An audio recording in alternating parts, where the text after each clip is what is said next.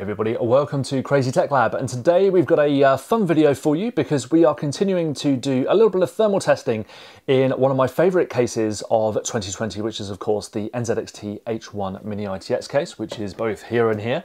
And what we're doing today is carrying out a few more tests with a few more graphics cards inside this case, because as we found in my original video with the thermal testing inside this case, the RTX 3080 Founders Edition basically had terrible thermals inside this case. So what we'll be looking at today is just whether or not there are some alternatives if you want a high-end gaming graphics card to use in the NZXT H1. And to start with, we have the Zotac Edition Holoblack RTX 3070, which is in there right now. It's pretty much the biggest card I think that you can fit in this case.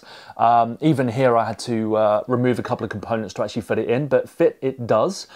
And its two large fans are basically sitting right up against the side panel, but they are free to move, which is great. So basically it's in there, you can power it and it works.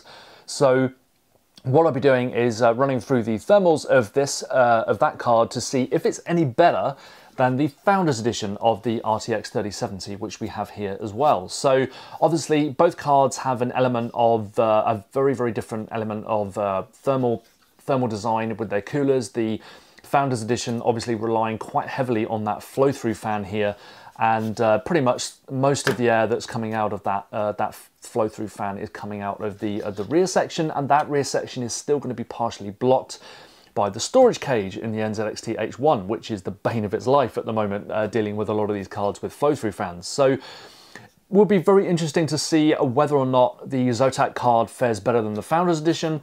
And also we have another card to throw in the mix, which is the RTX 3060 Ti Founders Edition card as well. Again, we're dealing with a flow-through fan. My hope is that the 3070, but probably more so the 3060, is a less power-hungry, cooler running card, which may fare a little better in the NZXT case. So obviously there are some other alternatives from the red camp, and they are the RX 6000 series cards. So I will be testing the RX 6800 XT to see which you should go for, whether it's an NVIDIA or AMD bias here. Obviously AMD with the Founders Edition, not Founders Edition, like the stock cooler that I've got here. Pretty decent cooler, to be fair. Certainly looks the part as well. Easily installable in the NZXT H1, unlike the Zotac card here, which needed plenty of wiggling to get in there. But the benefit of this cooler is that it exhausts air only out of the sides. So there is no vent on the end of the card here. There's no vent on the rear. There's no flow-through fan.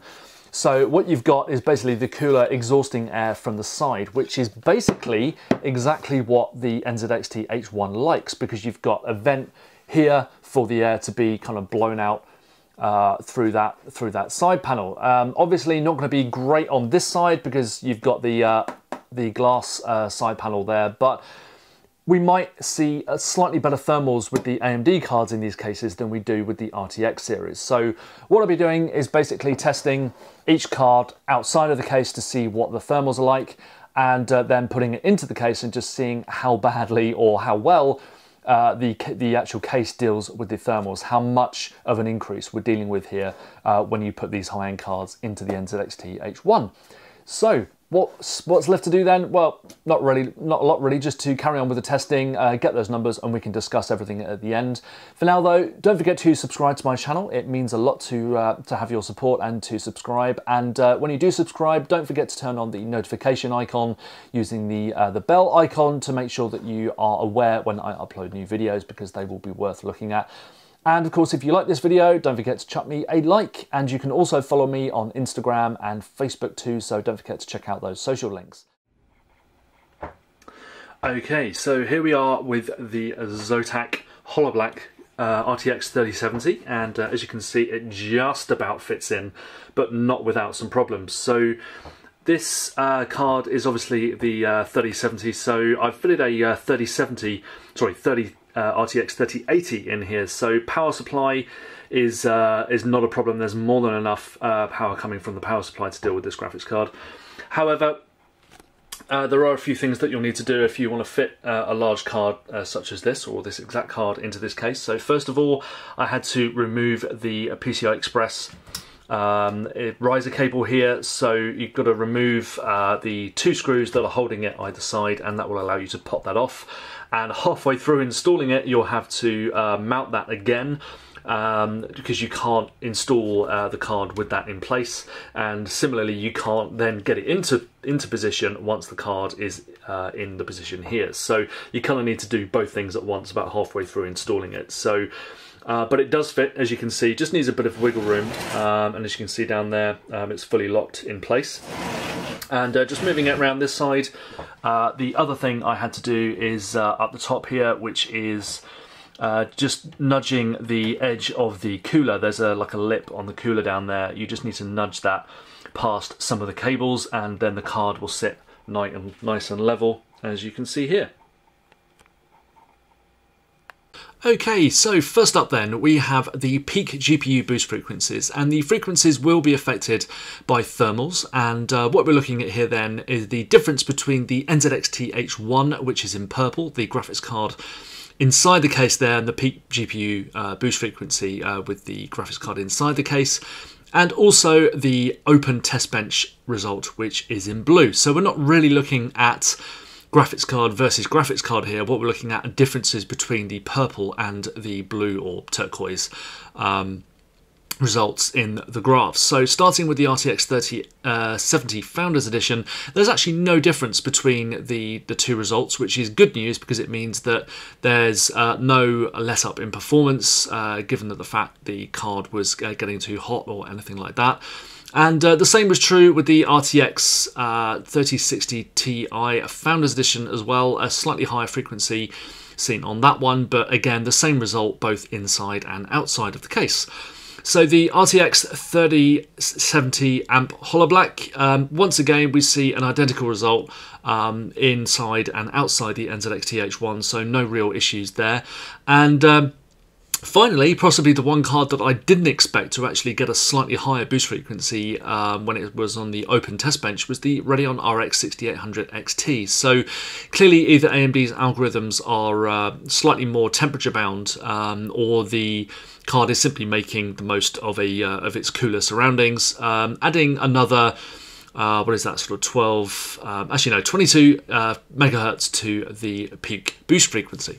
Okay, so we're looking at the peak temperature now then, and this was achieved by running back-to-back runs of the Metro Exodus benchmark at 4K with ray tracing enabled. So the benchmark lasts about sort of 8 or 9 minutes, so plenty long enough for the graphics cards to get up to temperature. And by far and away the best result here was the Zotac RTX 3070 amp Holoblack, which managed to knock 3 degrees C off the low temperature of all the other graphics cards, which is saying something. So that just goes to show that you just need a really big cooler with big fans to deal with the temperatures that, or to deal with the airflow design inside the NZXT H1. However, the other graphics cards perform pretty much the same, both on the test bench and inside the NZXT H1. They all reached around a peak of 78 degrees. Now, given that the peak frequencies that we saw, that kind of lends itself to the fact that the cards are quite happy they're not running too fast, but obviously the fan speeds are going to increase to compensate.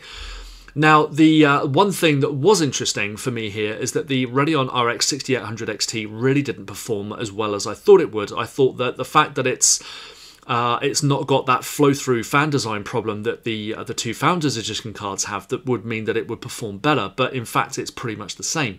Now, I do have a couple of theories here. One is that it's dishing out half of its airflow towards the glass side panel of the NZXT H1, which is obviously not good.